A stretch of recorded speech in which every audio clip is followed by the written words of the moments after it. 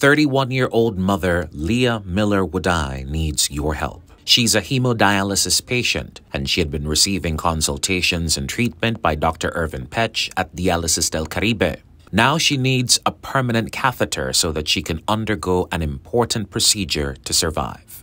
Her husband Dion has been going around making appeals to the public to save his wife. Well, right now we to try find help for to try get help for she get her dialysis done. They need a permanent catheter and they need a head scan and with passage and other stuff to get done to get her dialysis in Belize because we live in San Pedro. And the back and forth for treatment since her diagnosis in March 2021 has been putting a toll on the family's resources. Dion says that getting Leah's treatment sometimes means making huge sacrifices. Life is very rough because we are already not making the amount that we usually making, the amount that we are making just from, just to survive right now. We try and make, from, what we do, just survive.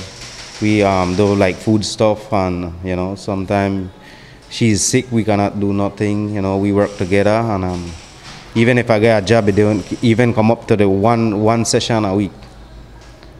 Yeah, because she's taking 3 sessions, each session is $200 and it's that's $600 right there for 3 sessions.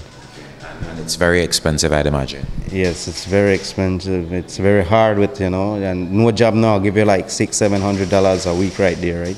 Just for her, that without food passage and different medications she need to. Miller Woodye must receive 3 hemodialysis sessions per week, plus 4,000 units of erythropoietin, vitamin B, iron dextran, and calcium acetate. The mother struggles to survive as her family struggles to help her do that.